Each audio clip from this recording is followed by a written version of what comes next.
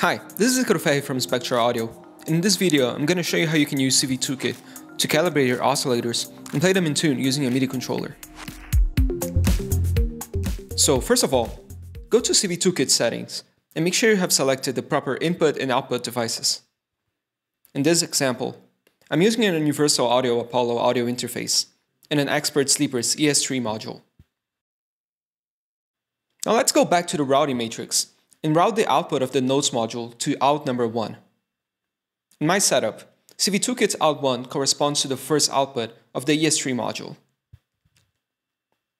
Now, I'm going to patch the first output of the ES3 to the 1 volt per octave input of my oscillator and patch the triangle output into a mixer.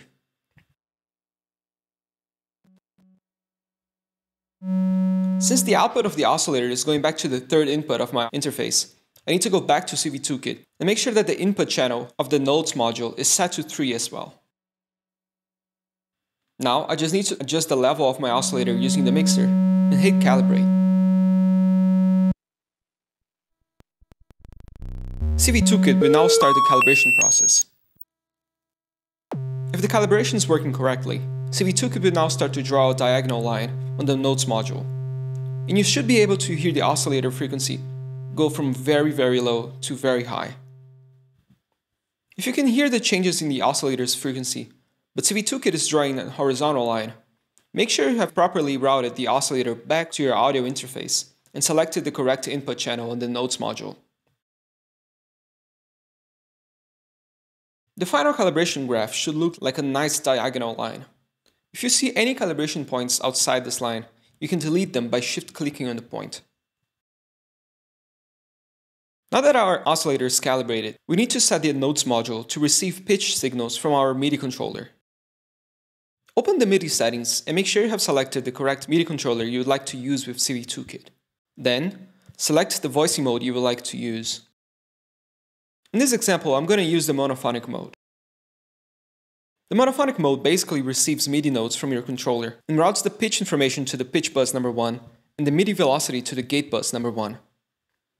All we need to do now to play our oscillator in tune is to set the notes module to receive that pitch information by pressing the letter M on the keyboard to open the slot loader and selecting pitch bus 1.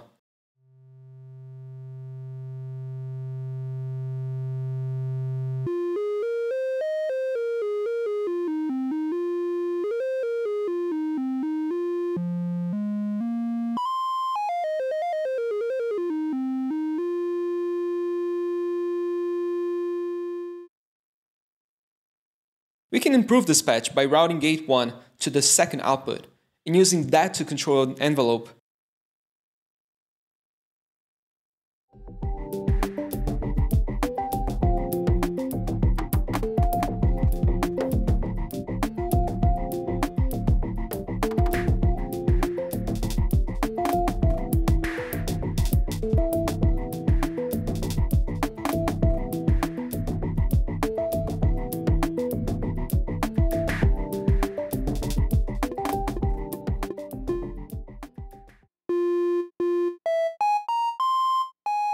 Done.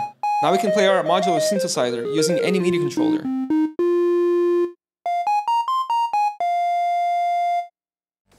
In the next video, we're going to show you how you can use the clock generator, the notes, and the sequencer modules to create a quantized sequence that can be synced to your DAW. If you'd like to know more about CV Toolkit, head over to SpektroAudio.com. Thanks for watching.